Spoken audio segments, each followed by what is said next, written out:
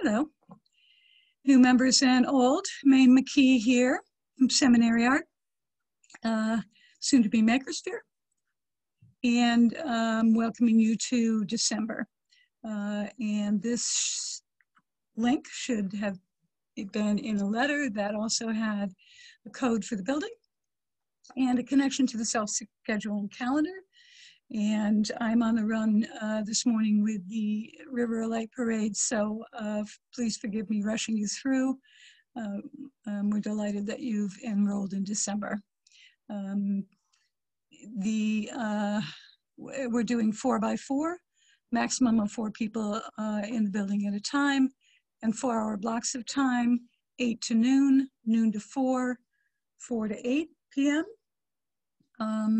Even if you're not going to arrive until 10 o'clock, when you use that self-scheduling calendar, take any morning slot, and you can arrive then anytime after 8 o'clock and be cleared out by noon, or have enrolled for the afternoon as well, which I have several folks coming at 10 and staying until 2. So they're just reserving 2 blocks of time back to back. Completely fine. If we get jammed up with people, we'll let you know. Please enroll a lot and set aside time for yourself. This is about self-care as much as it's about anything else right now, right? So the self-scheduling calendar has not been flawless. My personal cell, 793-7182. Text me, identify yourself, and we'll get you through the speed bumps on that, so that that will work easily for you. 4 blocks of time. So there are 21 blocks of time over the week, lots and lots of times that you can come, and we want you to come a lot and use the studio.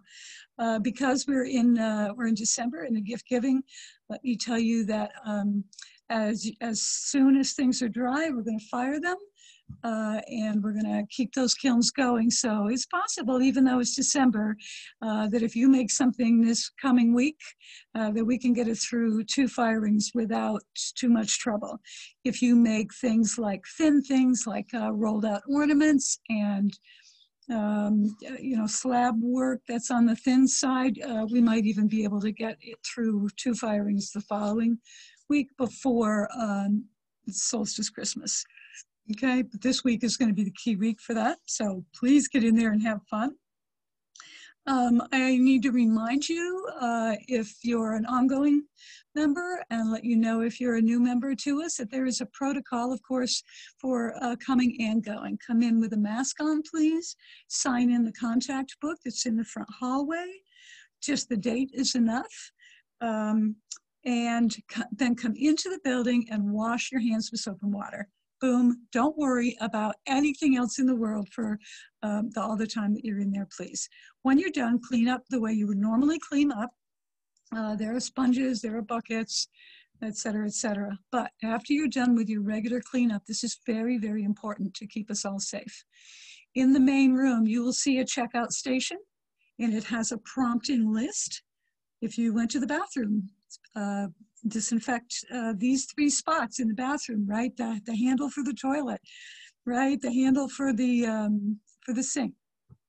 If you use the slab roller, if you use the wheel, it's all there is a prompt with a bottle of disinfectant spray with essential oil and hydrogen peroxide and water, and go through and just spray on everything that it prompts you to, okay?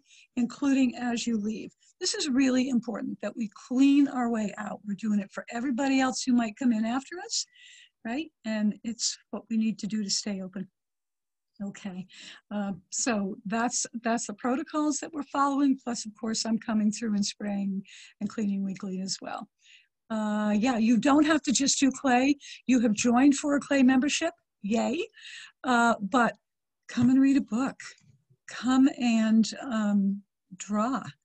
Both rooms are open to you. They're messy. We're still in transition in what was the children's room, but there are tables available there. You'll see notes on them. Pull up a chair, get out your markers, get out your knitting, whatever. This is your studio for the month of December, and it's so, so important for us to have a place to go that we feel good and that we feel safe. So please jump in. Yeah, and I'll probably make another video as we have more stuff to share. And I'm just going to prompt and say, I hope that you're going to go to the River Lights this weekend. It's incredible. And instead of caving in and thinking that we couldn't have this event that draws thousands of people every year for the last 10 years, we turned it into a drive-through event. So in this River of Light this year, you become the river driving in your car. There are 4 sites, 2 of them in this valley. And I think probably you've already received at least 2 click-throughs to be able to go and read the information about the event so that you could make a decision as to whether it's a super thing for you to do or to spread that word, spread that link to. Yeah, so magic. Bring your light if you've got one. Be part of the magic. And yeah, welcome to the studio in December. I hope to see you in there soon. Thanks.